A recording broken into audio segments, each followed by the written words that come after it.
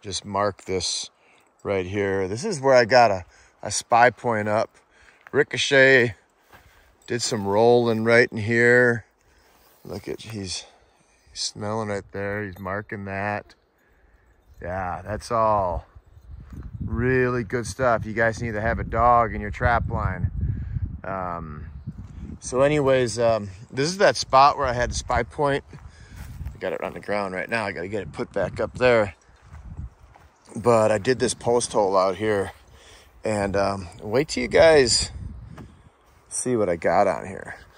I'll put the coyote on there, and I had a bobcat cruise through, but wait till you see this wolf I got on here.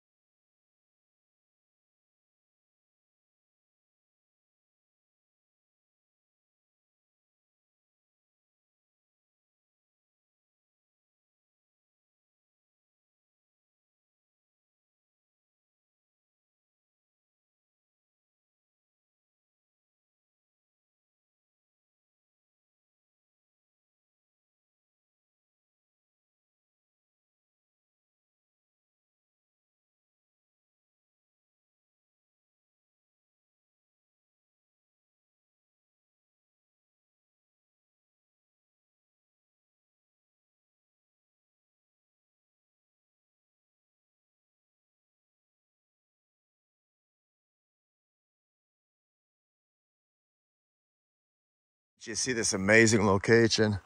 That bobcat came from that way.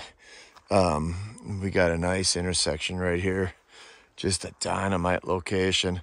If you notice, that wolf was really, didn't even have no clue about the camera being up there. I guarantee if that camera was down there, I wouldn't have got all that wolf video. So anyways, yeah, this is just, I had this conversation again.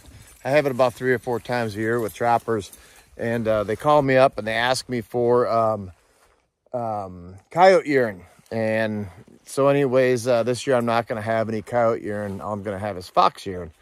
And their comment is, well, I don't have any fox in my area, you know, and these are wolf trappers.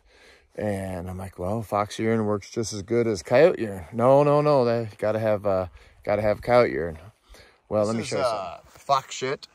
And it's scrapings from underneath my pens, and it's full of fox urine. And take a look at what this wolf does to it.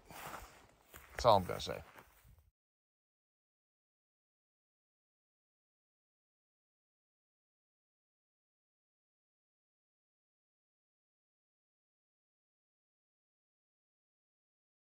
Hope you guys enjoyed the video, and it's always nice to see a black wolf show up on camera and how he worked my set. And I tell you what, I hope to see that wolf come season. But anyways, I hope y'all enjoy the Mountain Men show tonight, and I really truly appreciate you guys. Thanks.